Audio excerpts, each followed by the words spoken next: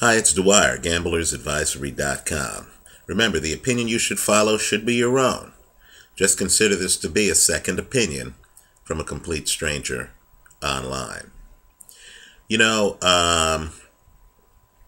given all the minorities who are in music and in athletics and who don't have access to good advice before they sign contracts, I really feel an obligation to offer some advice here online to try to help those performers save some money and advance themselves financially. Now, in the late 1980s, I used to work at a Beverly Hills entertainment law firm, Cooper, Epstein, and Hurwitz, which was big in the music industry at that time. I've seen my share of entertainment contracts, right? Now, let me just say, I understand that there's an illusion in those contracts of big money and unlimited futures, right? But I want any young people watching this video, especially those who have been approached by different groups and are about to sign contracts with them, right? Managerial contracts, promotional contracts. I want them to heed the advice of NFL Hall of Famer Deion Sanders, who at one point was heavily recruited as an athlete. And he had some great advice for young people in exactly that situation. He said, what you need to understand is that the free shoes that you're getting, you're paying for those, right? Those are advances that are being given to you that will be taken out of your end of the bargain at a later date. Now, yesterday I made a video that pointed out that many boxers have filed for bankruptcy, right? This is part of my effort to just get out the information that, you know, boxing has a dark side. I'm a big fan of boxing, but understand there is a financial component to boxing. And, you know, many of these athletes really need some sound advice. I pointed out that Victor Ortiz filed for bankruptcy. I pointed out that Hank Lundy filed for bankruptcy and is involved in a lawsuit arising out of a contract that may have been nullified during that bankruptcy action. Well, this morning I'm still shaken up because in the news is a lawsuit involving a platinum-selling hip-hop artist, right? He's one of my favorites. I'm into hip-hop, have been for 30-odd years, right? There's a well-known hip-hop artist who right now is being mentioned in a meaningful lawsuit. And if you read through the court papers, they're available online. I'm not going to say the artist's name. They're available online. You're going to see that this artist, despite selling millions of records, may not have been compensated, right? I mean, may not have received any meaningful money, right? There's a letter involved in the court pleadings from his attorney pointing out that they're still trying to get paid. Now, let me just give some quick advice. How you structure a deal is everything. If you're a young fighter, you need to figure all of this out. You don't want to get an advance, right? If you want money up front, it can't be as an advance, because all an advance is a loan, right? You actually owe the advance to the person giving you the advance. Legally, they're not giving you anything, right? They're loaning you money.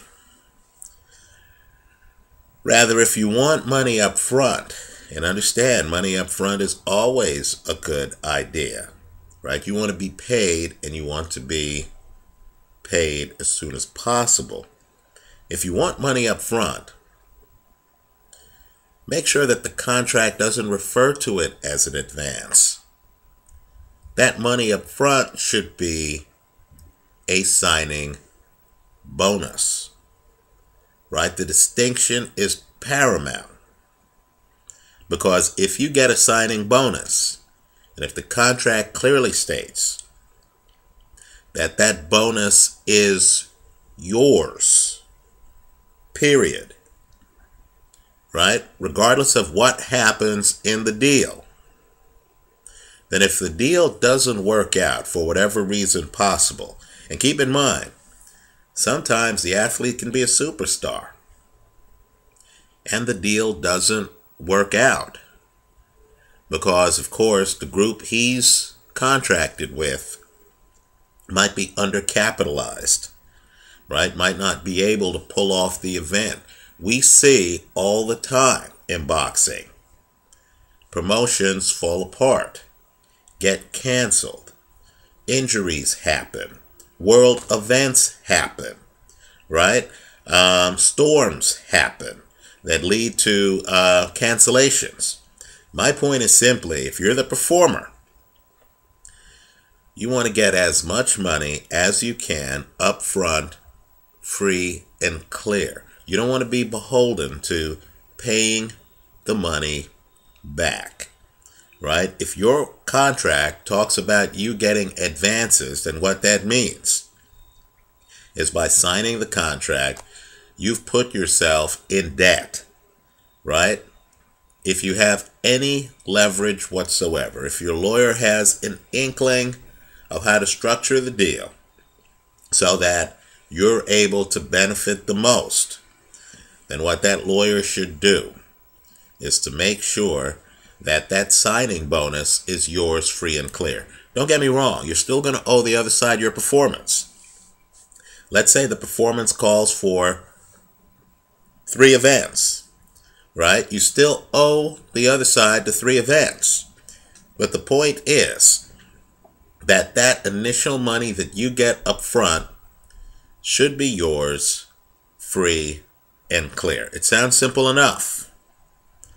But trust me when I say that you have multi-million-dollar athletes out there, multi-million-dollar entertainment performers out there who are scratching their heads and are wondering how they got in debt by signing their contract. Let me make another point. And this is also a point often overlooked, but you need to make sure you don't make this mistake. You know, the contract has to be non-assignable. In other words, obviously, if I sign a contract with a major athlete, if I were to sign a contract with Victor Ortiz, right, Victor Ortiz would owe me the performance. In other words, if I'm a promoter and I sign Victor Ortiz, I'm expecting Victor Ortiz to show up fight night to fight. I'm not expecting to hear from Victor that he has assigned the contract to a lesser fighter who doesn't have the box office appeal, who's not going to give me the quality of performance. Right now, that's a no-brainer. But understand it should work the other way too. If Victor Ortiz signs with a promotional group or a managerial group, and let's say he outperforms the contract, he's better than advertised, right? He needs to know who he's working with. That promotional group and managerial group should not be able to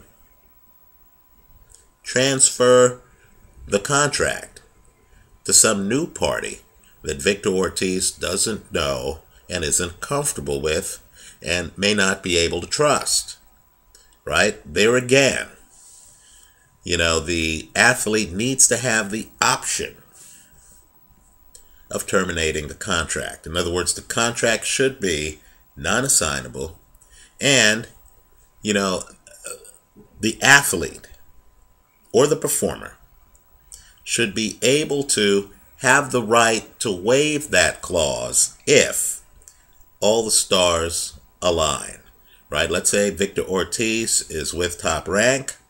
Let's say Top Rank wants to assign the contract, transfer the contract to Golden Boy, and let's say Victor Ortiz likes the people at Golden Boy, right? And he understands that they're both, heavy hitters in the industry. It should be Victor Ortiz's decision on whether to allow that transaction to happen, right? It shouldn't be anyone else's, because the contract involves Victor Ortiz's talents, right? We can talk about a whole host of other issues. I'm not going to lose my crowd by getting too much into legalese. But all I can say is, if you're into hip-hop, what I want you to do is to just do a few Googles on recent contracts filed involving multi-million-dollar platinum selling hip-hop artists. There aren't that many, right? And you may come across the court filing I did. Let me just say, it's a heartbreaker. Just like in boxing, you need to look beyond the image. You need to look beyond all the bling. And you need to ask yourself, in that business, who exactly is making the money? Is it the artist? Is the artist wearing the Rolex in the video? Is he actually the one who's making the lion's share of the money?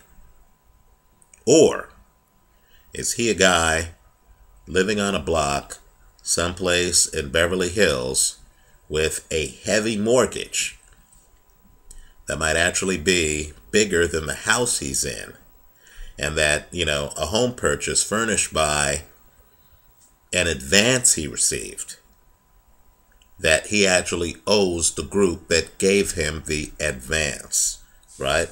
In many ways, a lot of these entertainment ventures are houses of mirrors. Let me hear from you.